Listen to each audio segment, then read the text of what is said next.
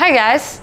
As the company expands, we need a robust and reliable network infrastructure that can handle the increasing number of devices, such as IP phones, wireless access points, and security cameras.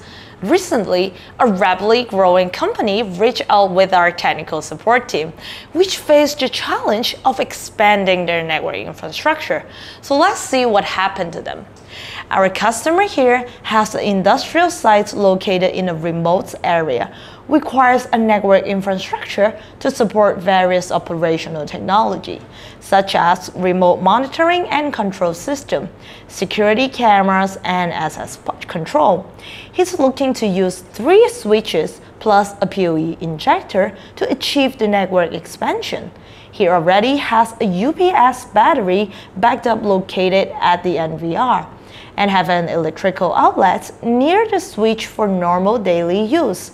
Now he wants to use dual power supply using both electrical outlets and UPS battery.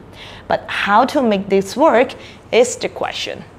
And whether you're working on a network infrastructure or any other tech project, we've got you covered. You can simply send your questions through the link down in the description box below, and our team of experts will get back to you as soon as possible. Powering a common PoE switch using an electrical outlet is a straightforward process. The switch will be connected to the outlet through a power cord and supplying it with necessary electrical power to operate, so you can power up edge devices using PoE technology. It stands for Power over Ethernet. It allows both power and data to be transmitted over a single Ethernet cable and eliminating the need for separate power source. It can simplify the installation and reducing cable clutter. Since our customer wants a continuous run network, so redundant power is of utmost importance. Ensure the switches can remain operational even if the power source fails. And this can be achieved through multiple power supply and the use of PoE with PoE pass-through. Now, PoE pass-through allows the switch itself to be powered through PoE, effectively reducing the need for an external power source, and it can receive power from a PoE injector located upstream. That's why we suggest our customer to use a PoE pass-through switch. Now, this is an innovative networking device that combines the capabilities of a network switch with the ability to supply power to connected devices over the Ethernet cable. So now let's move on to the demonstration board, and I will show you the setup for our customer.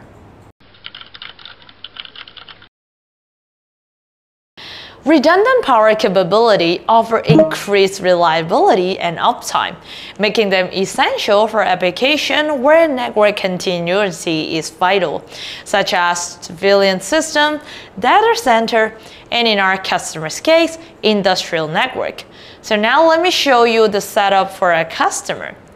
Over here, we have a monitor and the NVR since we're connecting to IP camera at the edge.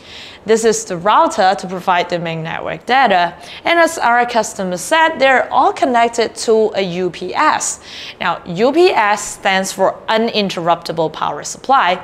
It can provide backed up power to connected equipment during a power outage, since this consists of battery that store the electrical energy. And up here we have our 90 watts PoE injector that compelled with IEEE 802.3 BT standard, and it's using up all 4 twisted pairs wire in the Ethernet cable, and it can provide up to 90 watts of power to the edge device. In the back we have a little mounting tool, so you can mount it on a DIN rail easily, provide flexibility for installation. And over here we have our outdoor waterproof PoE pass-through switch. Now, this switch is an extremely reliable networking system for outdoor application with highly flexibility on installation. This can provide data and power to a number of PoE compatible devices and a total power budget of 90 watts and power output up to 30 watts per port. And it can receive power from our 802.3 BT standard injector, but keep in mind, it can only receive the power through port number 8. And as you can see, it's also connected to our power outlet to achieve redundancy. So now, let's do the connection together. First, I'm going to use a short patch cord to connect the router to the NVR. And then I'm going to use another Ethernet cable to connect the router to our 90 watts PoE injector. As you can see, the indicated light is on because I already plugged it into the UPS. And now I'm going to plug it into the data in port. And then for the PoE output port, I'm going to use the 100 meters Ethernet cable. So this side is all set and done, mounted back on the DIN rail. So everything is connected. We have the 100 meters Ethernet cable, so let's come to the edge to our power switch. And this power switch, remember, can only take in the power through port number 8. So now let me plug it in. You can see the indicator light is getting on. Now it's receiving the power from a PoE injector.